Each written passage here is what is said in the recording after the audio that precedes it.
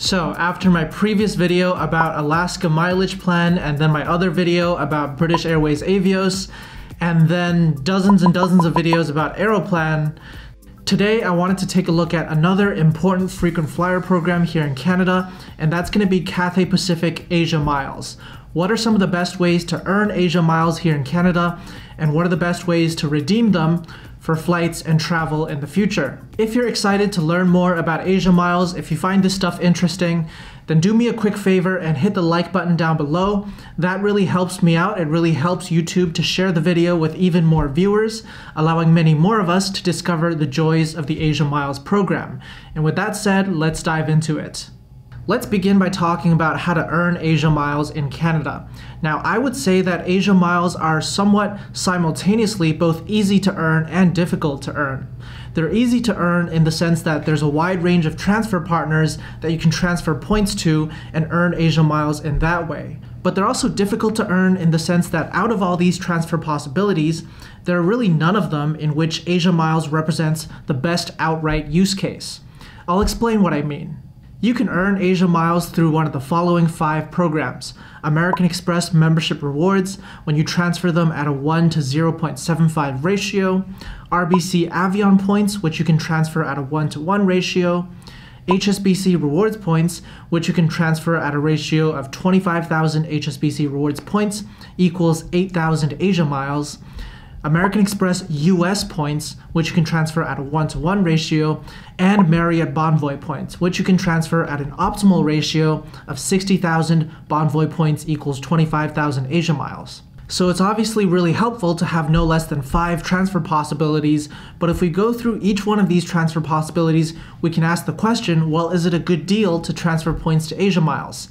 In the case of American Express membership rewards, you actually get a better transfer ratio of 1 to 1 to either Aeroplan or British Airways Avios, so those tend to be the more popular redemptions there. The same is true for RBC Avion, HSBC, American Express US, and Marriott Bonvoy points.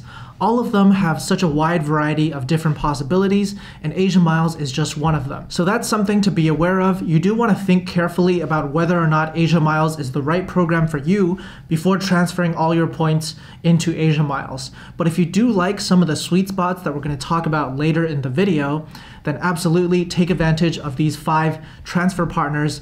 Probably the emphasis is going to be on American Express membership rewards, RBC Avion, and possibly HSBC rewards as well. One last thing to know about these transfer partners is that for the past 2 years, in January of each year, the Asia Miles program has put on a 10% or a 15% conversion bonus whenever you convert points from one of these transfer partners into Asia Miles.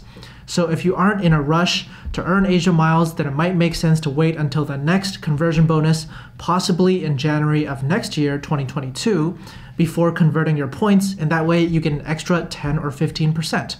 Now, in addition to converting points from credit card and hotel partners, the other way to earn Asia Miles here in Canada is going to be through this credit card right here, the RBC Cathay Pacific Visa Platinum card.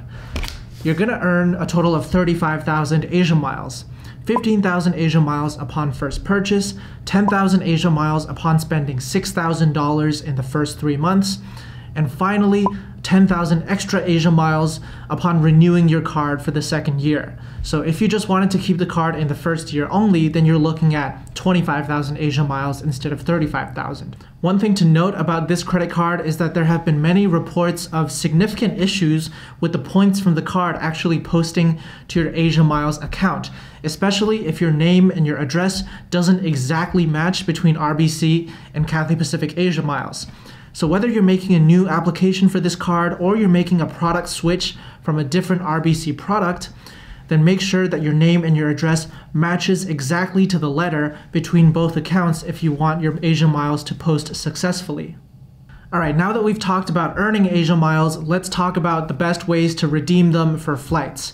We'll start with some of the rules and charts that you need to know, followed by the best sweet spots for actually redeeming your Asia Miles and which flights you should be looking to book. The standard redemption chart that's published on the Asia Miles website looks like this, and we're going to take a closer look. Basically, it's a distance-based chart, meaning that the number of miles that you pay depends on the distance that you fly on your specified redemption. Now you'll see that it's broken down into several distance zones. Now each distance band is further broken down into different classes of service, which determines how many Asia miles you'll pay for a one-way redemption. Now there's a few more things you need to know about this chart. Number one, this chart actually only applies to flights operated entirely by Cathay Pacific themselves. If you're flying with a Oneworld partner airline like Japan Airlines or British Airways, or Cathay Pacific's independent airline partners like Air Canada or Air New Zealand, then actually there's a different set of prices that applies. There's no published award chart for the partner redemptions, although you can generally figure out the price by adding 5,000 miles to the business class redemptions on the Cathay Pacific chart, or adding 10,000 miles to the first class redemptions on the Cathay Pacific chart, although some exceptions do apply. The other thing you need to know here is that one-way awards on Cathay Pacific Asia Miles can only have a maximum of 2 flight segments. If you have 3 flight segments, that's not going to be bookable on a single one-way award. It's going to be broken up into 2 separate one-way awards. In addition, you're not allowed to have a stopover on a one-way award. Now, this is a change that was made in April of 2020 after too many people took advantage of having a stopover in Asia on a one-way award between North America and essentially making a pseudo round trip for the price of a one-way. So because too many people took advantage of that, they got rid of the stopover on a one-way. So now you can only have 2 flight segments on a one-way and at most 24 hours in between them at that intermediate connection point. And with those rules out of the way, let's take a closer look at the sweet spots.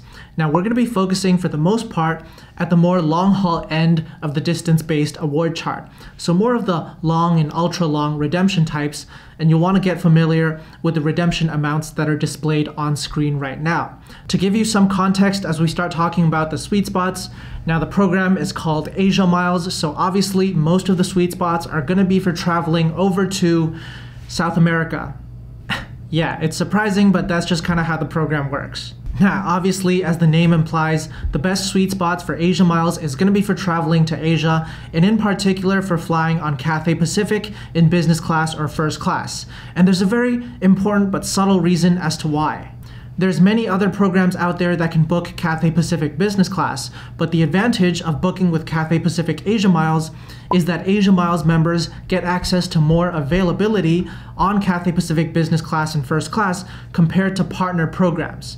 This makes sense. Many airlines out there will make more seats available to their own members when booking these hotly contested business class and first class seats, and Cathay Pacific is no exception. So for example, if you're searching for a Cathay Pacific flight from Toronto to Hong Kong, you might only find 2 business class seats if you're using British Airways Avios or Alaska Airlines mileage plan. However, if you used Cathay Pacific Asia Miles, you might actually find 4 business class seats because they made extra business class seats available to their own members. So if we take a look at the major routes departing from Canada, then Vancouver-Hong Kong falls into the long distance category, and it would cost 70,000 Asia miles one way in business class. Toronto-Hong Kong, meanwhile, falls into the ultra long category, meaning that it would cost 85,000 Asia miles one way. Now you'll notice something interesting here. There's actually no upper limit on the number of miles you can fly under the ultra long distance category on a single one-way redemption, because it's just 7,501 plus miles. So as long as you don't have more than 2 flight segments on the one-way itinerary, you could do something like Toronto to Hong Kong to Sydney, or Toronto to Hong Kong to Auckland, or Toronto to Hong Kong to Cape Town, or even Toronto to Hong Kong to somewhere in Europe, all the way on Cathay Pacific business class, and only pay 85,000 Asia miles. That's going to be one of the best ways to maximize the Asia Miles program, by combining 2 ultra long haul flights on the same one-way itinerary under that ultra long distance zone and only paying 85,000 miles no matter where in the world you go. The same principle applies to partner airlines as well, such as Japan Airlines business class, which is also one of the world's leading business class products. You can fly from Vancouver to Tokyo down to Melbourne, Australia for 90,000 Asia miles. Remember, there's that extra 5,000 Asia miles for flying on a partner airline. Of course, we can also apply the same principle to all of the other Oneworld airlines out there. And there's some very, very strong Oneworld business class products like Qatar Airways Q Suites, for example. However, another potential drawback of Asia Miles is that it does impose some pretty expensive fuel surcharges on Qatar Airways and some other Oneworld airlines such as British Airways. If you want to book Qatar Airways Q Suites, it might cost you about $500 per person for a one-way departing out of North America over to Doha in Qatar and then onwards to your final destination. Now, one way to get around this would be to originate in a country whose government has regulated fuel surcharges. These include Japan, South Korea, Australia, New Zealand, and Brazil. So if you originate from one of these countries, you'll actually pay minimal fuel surcharges. And in fact, I previously had booked a trip from Tokyo to Doha to Montreal for only 90,000 Asia miles and, $90 in fees, which I thought was a very good deal.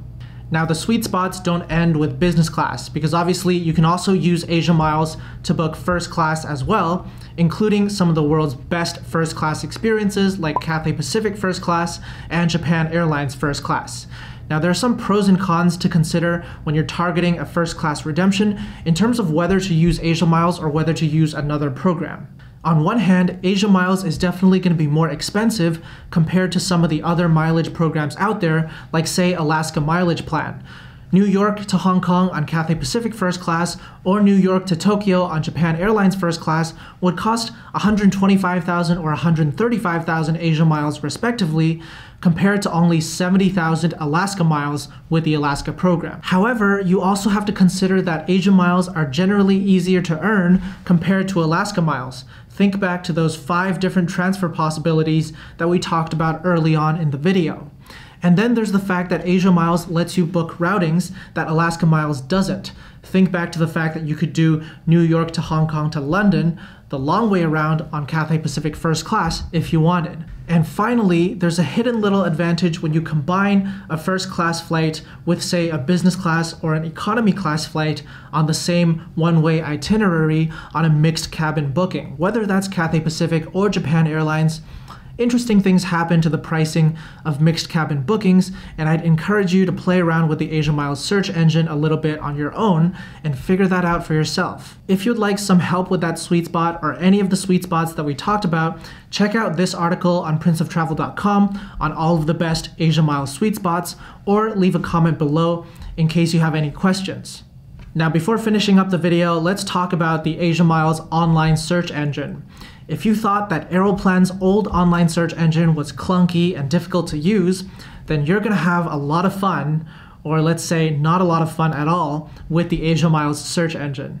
It can handle a simple one-way search on Cathay Pacific or Japan Airlines, but anytime you're trying to put together something more complex, including if you're just trying to combine 2 one-way flights on a single one-way itinerary in a somewhat creative fashion, the website often glitches out and doesn't actually let you book it online.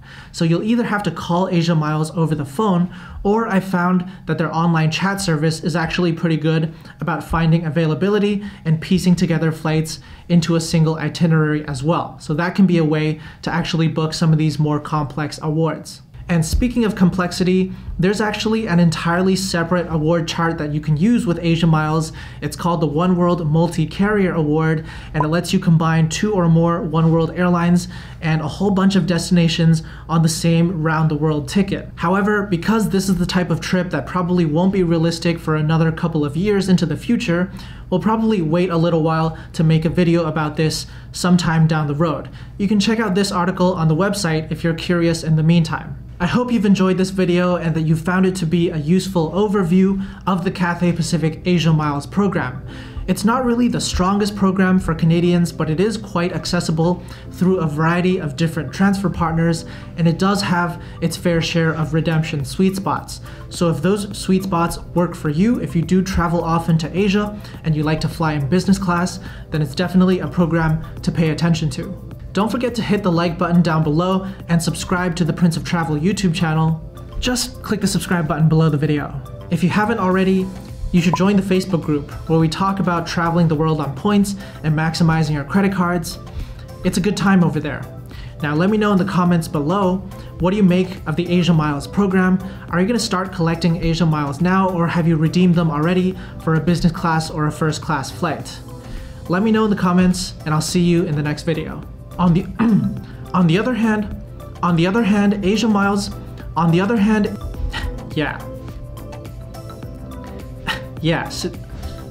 yeah.